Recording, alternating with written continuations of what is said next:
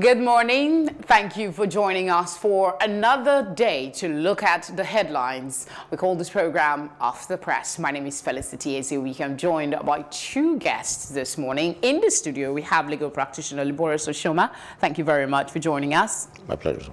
And we have joining us virtually Ayisah Osori, public affairs analyst. Pleasure to have you with us on the program. Good morning. Good morning. All right, we'll kick things off this morning with the Tribune newspaper. Let's see what the screamer is.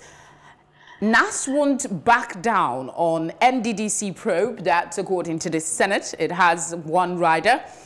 Dares commission to provide corruption evidence against lawmakers to EFCC, ICPC. There you have it on your screen now.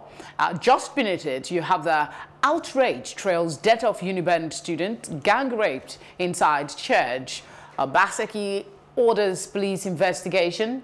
Amnesty International laments killing high rape crimes in Nigeria. Let's skip that NDDC story and look at the other the one that has outrage. Ayisah, I want to start with you. What's your reaction to Amnesty lamenting the high rape crimes in Nigeria? This is one too many, isn't it? Yes, indeed, Felicity. I don't know where to... I think last year we had the women of Nigeria had a conference for putting together the manifesto, and dealing with sexual gender-based violence, violence against women was one of the key points that were made. And in fact, there was a promise to declare a state of emergency, which I understand that the Ministry of Women Affairs has actually tried to lead, but has not gotten the support of the federal government. So it is very frustrating that this continues to happen. There is a sense of impunity across the entire country. In addition to the hashtag for this young lady, Justice for Uwa, I think last week there was the killing of a 16-year-old girl by the Nigerian police. There are stories in the press about a man who chopped off his wife's hand somewhere in the north, maybe Yobe, because she went for a wedding. There's the gang rape of a 12-year-old by 11 men in Zamfara. You know, so the stories are on and continuous and unrelenting, and people are getting quite frustrated. It is very, very clear that the societal collaboration, so to speak, about, you know, keeping violence against women and girls, something that we acknowledge that it happens, but we don't want to actually deal with it in a way that will prevent and that will manage things better. So it's actually really frustrating. For me, the way out is for the federal government to heed the call of the Minister of Women Affairs, Pauline Talent, who has asked for a state of emergency to be declared. But it's not enough to do just that. We also need funding. How do you fight violence against women and girls without any funding, not just for the police, but also for civil society, for the courts, for health, for education, for behavioral change communication? All that is required. I would say that with this return of the Abacha loot, where we say we're going to spend most of that on education and health, that's great. I think a portion of that should go to do with violence against women and girls. We need to go beyond the talk and the outrage to some concrete actions.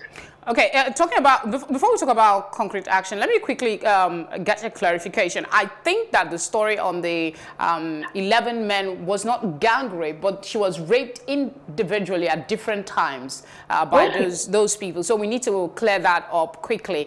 Before I go ahead and ask you what optimism you have that this investigation that's been ordered, all eyes on Edo State, will it help expedite the course of justice, or are we going to just, you know, see this one end as others have? No, two things. I think for sure, the outrage on the internet with many celebrities picking up on the case and, you know, tweeting it, the fact that the RCGP head, Pastor Oye, and the governor, Baseki, will come out, I think something will be done. But what I'm worried about is this piecemeal management, what is really what Terence is called a shadow pandemic. You know, we all know that around the world, violence against women and girls is rising because of the pandemic. But the truth is, in Nigeria, we've lived with this shadow pandemic of violence against women and girls for a long time. We managed to successfully pass the Violence Against Persons Prohibition Act.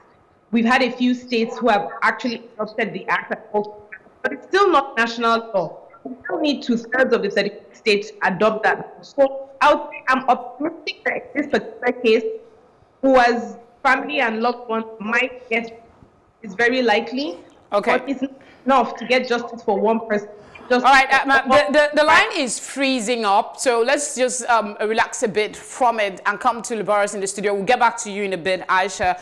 Let's look at the NAS saying that they won't back down on the NDDC probe. Does this reassure you maybe for once there is no smoke? They said there's smoke without fire. I mean, there's no smoke without fire. There is no smoke and there is no fire. Sorry, quickly, before I answer your question, let me quickly take a bite on, because that's my state. Okay. On the case of UWA.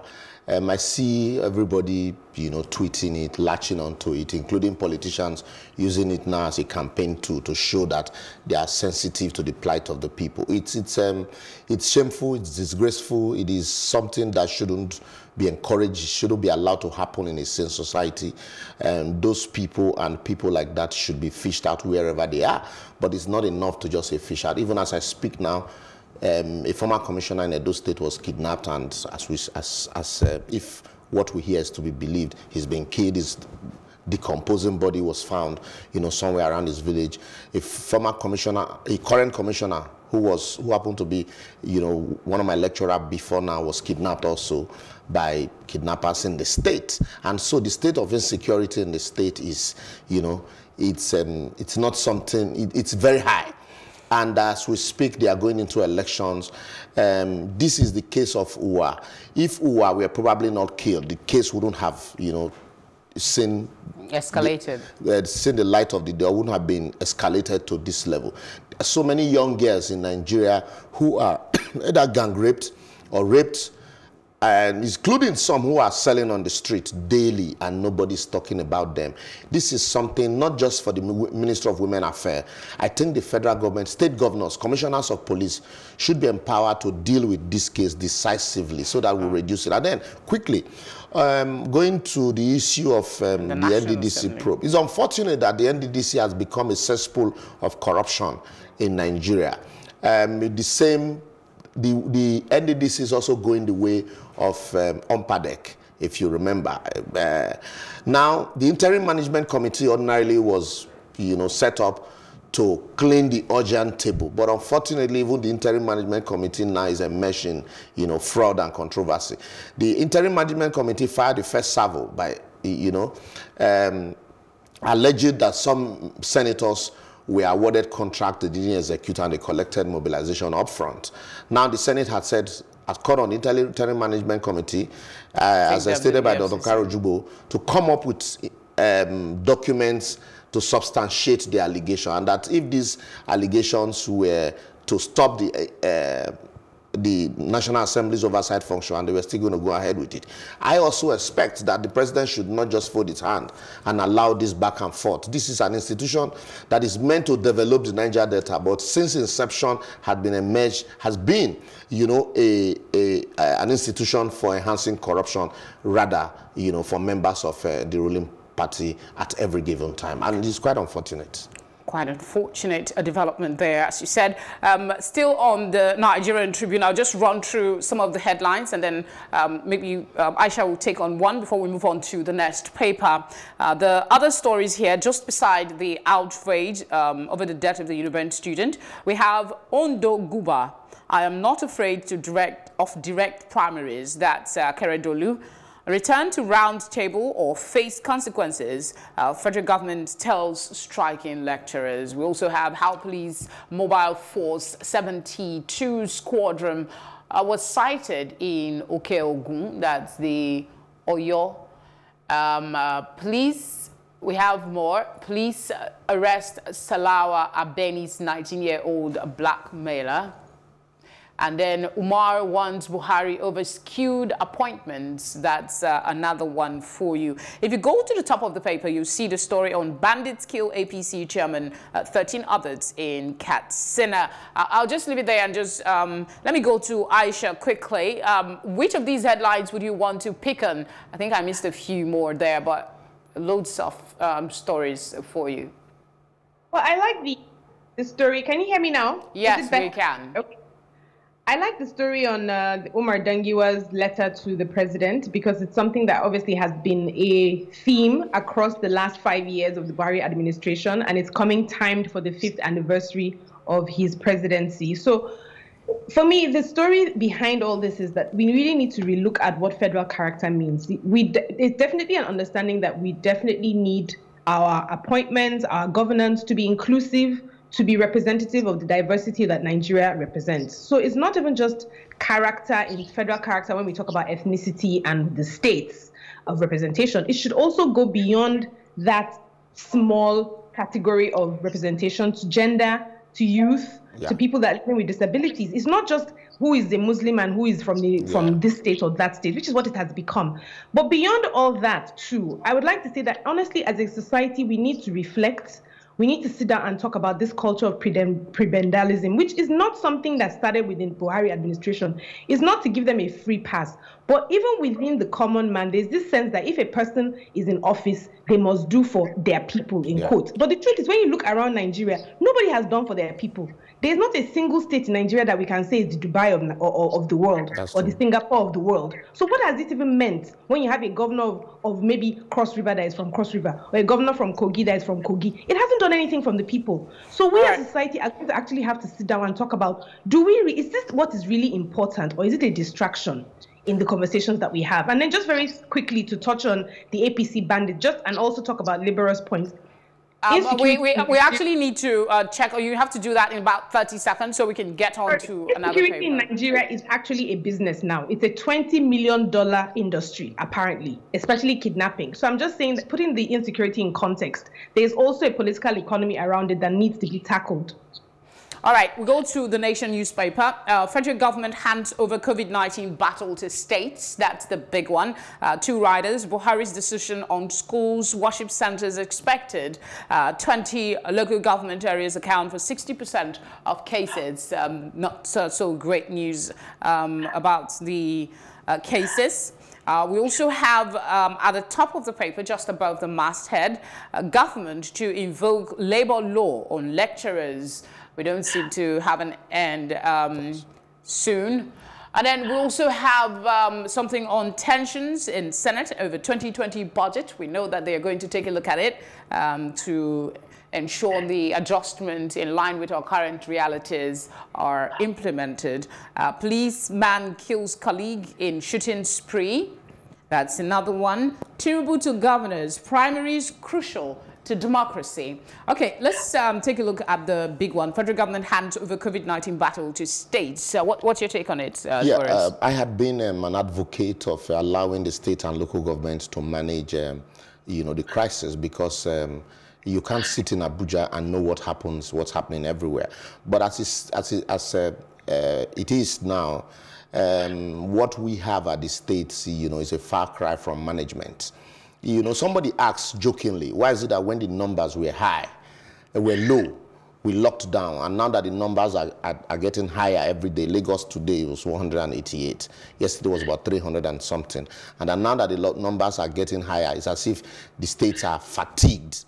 And so we are even contemplating opening the entire economy. What are we doing now that we were not doing before? Records have shown that, what we were even doing before now was, far better. And then if you look at the numbers, now we've just hit above 10,000. Mortality rate is about 2.something%, while recovery rate is about 3.something%. So that means there's still a wide gap of about 5.something%. And so that gap, until we're able to bridge the gap, I think the states should step up their treatment and testing. We're still very far behind in terms of testing. And all of these ad hoc facilities that we have scattered everywhere, how also do we intend to make them permanent? All right, look, we'll jump to the Punch newspaper. Ayisha, there's a story on states to handle cases. NMA demands compliance from churches, mosques. PTF says Nigeria approaching phase 2, cases past 10,000. Buhari to decide on curfew, churches, mosque reopening today. Let's start with that.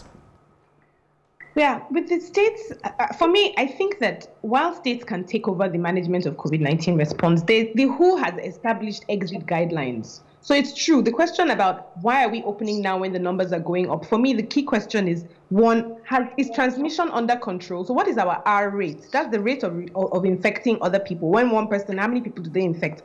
It's hard to know this, but do we know it? We should know it before we move into the full exit of our lockdown. The second thing is the capacity of the health systems. Are they sufficiently built? Are we ready? It sounds like only Lagos and FCT is ready, but maybe other states are. But it will be good for us to know where the states are and outline this. In a way, the federal government can't just relinquish control to the states without setting guidelines for how this exit is managed. And then we must also identify the hotspots. It sounds like Lagos is a hotspot right now, but within Lagos, where are we seeing the predominance of infections, and what preventative measures are going to be put in school? We've seen that in South Korea, even though they opened up schools, they recently had to recall this decision and close schools again because they saw that their infection rate went up dramatically. So we are not South Korea by any chance. We're not testing. We don't have the health capacity. I, as a parent, would be very worried about sending my child back to school in Nigeria right now. So we need to think very carefully about that. And then finally, are we complying with the physical distancing rules, with the decisions to wear masks? I don't think we are. You see lots of pictures with people wearing their mask on their head, on their chin, on their neck. We really, honestly, in my own sense, I think that the federal government is abdicating its responsibility right now. All right, let's look at some other headlines before we come to Liborous here. The other one I'm seeing is outrage as hoodlums rape, kill UNIBEN undergraduate in church. We also have direct or indirect primary. Our emerged APC candidate, Akeredolu, is speaking. You want to take that on, Boris? Yes. I don't know why, politicians like Akeredolu had said, look, direct or indirect primaries, he's sure of the process and confident of the outcome. In Edo, the governor is running from pillar to post, looking for how to skew the process. He wants an indirect primaries, while the National Working Committee is Would that actually be fair? Because he also, I read a report of him saying that either way, primary or direct or indirect, he's confident that he is also... No, it's Akeredolu that had said direct or indirect. The governor in Edo State is insisting on indirect primaries, while the National Working Committee is insisting on direct primaries. And they had cited the issues of COVID-19 for why they wanted an indirect primaries. And so he had gone to see the president, had gone to see Tinubu on these issues. So for me, for us to deepen democracy, there's need for transparency and accountability. We talked about it, in this same studio last week. I expect that internal democratic measures should be put in place, in the political parties. So if your process of selecting your candidate is open and transparent, it is easy for, the voters to believe that process and also show that, their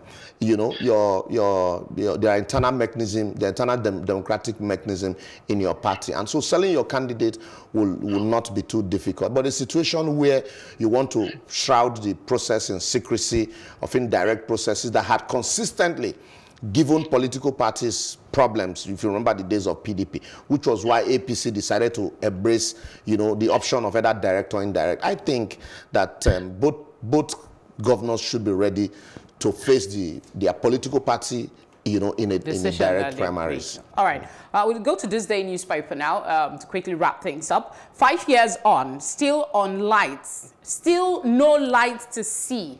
Buhari's power sector achievements. I'll take that again. Business Day newspaper. 5 years on, still no light to see. Buhari's power sector achievements. Okay. We also have, here are 3 steps Nigeria can consider in reopening its economy. That's a suggestion there. You might want to go read it up. That's just basically the big one this morning on Business Day. And Ayisah, I want to, no light, we've not seen light. People are still complaining in spite of all the efforts at the power sector reform. What's your take? My take is our power sector reform agenda is one of the murkiest, unclear things that go on in Nigeria, and there's a lot of that that's going on. There's many parts of our sectors that we just don't understand what the problem is. We've privatized our generation and our distribution, while the country has held on, federal government has held on to transmission, but we still have issues. I think just as COVID-19 lockdown began in March, we had this viral video of a lady who was literally weeping because of the frustration of no light. The truth is, we cannot talk about developing Nigeria, we cannot talk about an alternate economy besides oil and gas without having electricity. Tiwa Savage yesterday trended. She had like over 20,000 tweets in like a few hours because she just says, we are tired. And for me, that sums up the issue around the power sector. We're tired, we don't understand. But those are the people who are in positions of power and authority should just get on with their jobs. You know, these things, people put themselves forward and say they want to lead, they want to be in positions, and they get there and then they still keep complaining and making excuses. I remember when Fashola was the governor of Lagos State and in opposition, he had made all sorts of remarks about why solving power problems was going to be an easy thing. He got in there and couldn't solve the problem. So for me, it's not to point blame. It's just to say we as ordinary Nigerians, all we care about is to see light. Without light, we cannot develop. But I also want to touch really briefly, I know Felicity, we're out of time, but in thinking about the primaries for Edo State, let's not forget that the governor of Edo and the APC chairman, Oshomah, have been at daggers drawn for almost the entire time of Obaseki's tenure, first term. So that will also have implications for why he wants a direct or indirect primaries. That said, primaries in Nigeria are one of the most fraudulent things that have ever been done. And it's the reason why by the time voters are voting on election day, happily waving their PVCs around, we've already lost the battle for decent leadership because we have no say over what the primaries yield. And usually that process is entirely compromised from beginning to the end. And I can speak with authority as somebody who has actually tried to run for office from primary level and was kicked out. But it wasn't that. It's just the process was eye-shocking and eye-opening. There is no internal party democracy. And honestly, if we don't get primaries right, it would be very hard to improve the talent leadership pipeline that we have in Nigeria right now. Thank you very much, Ayisah, for joining us for the newspaper review. Thank you for having me. It's a pleasure. All right, Liborous, let's your 2 cents on the power situation. Yes, it's quite unfortunate that Buhari came on board. We're talking about the problem really with power sector. It's the followership. Nigerians, you know, you have leadership and followership problem, but the major problem is followership.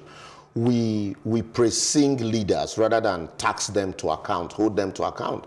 When Buhari came on board, rather than, you know, insist that he hit the ground running, we started praising his body language because we had, you know, light for, you know, a few seconds. Everybody started talking about, oh, the president's body language is working.